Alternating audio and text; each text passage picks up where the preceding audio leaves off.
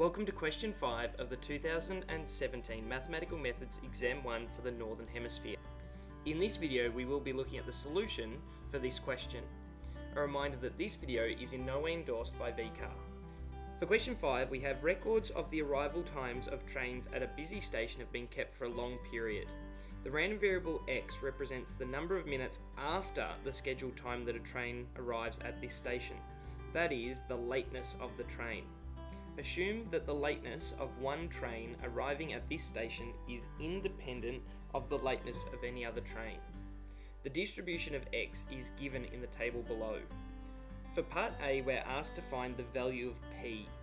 So we know that the sum of all of the probabilities must add up to 1, so therefore we know that 0.1 plus 0.4 plus 0.3 plus p must equal 1.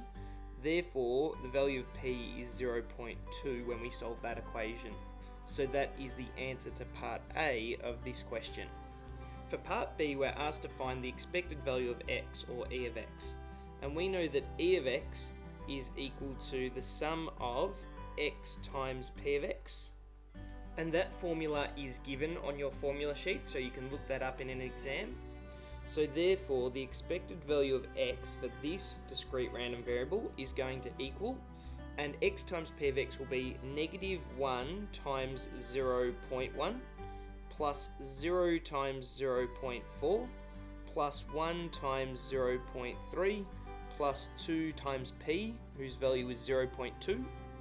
So the expected value of x is equal to negative 0.1 plus 0 plus 0.3 plus 0.4, and that is equal to 0.6. So that is the answer to part B of this question. For part C, we're asked to find the variance of x. So from the formula sheet, we know that the variance of x is equal to the expected value of when x is squared minus the mean squared. And the mean was what we just found in part B of this question.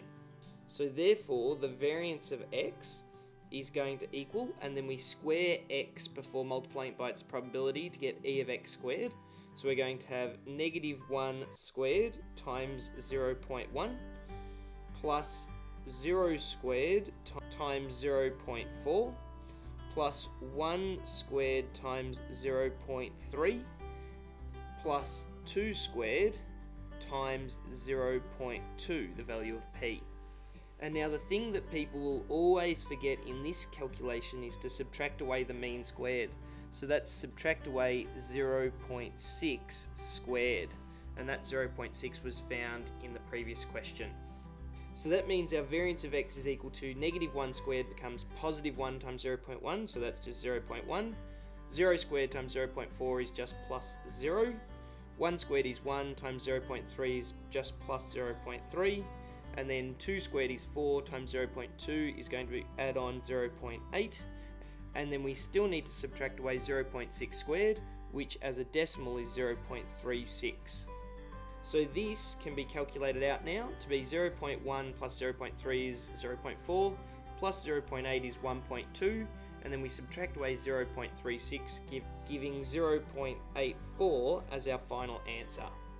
So that is the value of the variance of x, which is what was asked of us in part C of this question. For part D, we have a passenger catches a train at this station on 5 separate occasions. And we already know that we were treating each occasion as being independent from the instruction in the questions. So for part D, we're asked what is the probability that a train arrives before the scheduled time on exactly 4 of these occasions. So a train arriving before the scheduled time is on our probability distribution above, the same as x being negative 0.1, which gives a probability on each occasion of being 0.1. And because each occasion is independent, we can actually see for this, y is going to be distributed binomially with 5 trials and a probability of success of 0.1. So now that we know that we're dealing with a binomial distribution, we know the probability that x is equal to 4, so that is exactly 4 of these next 5 occasions, is equal to 5 choose 4 times the probability of success, which is 0.1, which I'm going to write as a fraction 1 over 10 to the power of 4, times the probability of failure, which is going to be 9 over 10 to the power of 1 occasion being like that.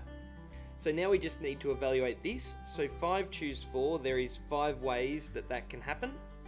Multiplied by 1 over 10 to the power of 4 is the same as 1 over 10,000. Multiplied by 9 over 10. And now cancelling this 5 with part of this 10 allows us to calculate our final value, which will be on the top line 9 divided by 2 times 10,000 is 20,000. So that is the answer to part D of this question.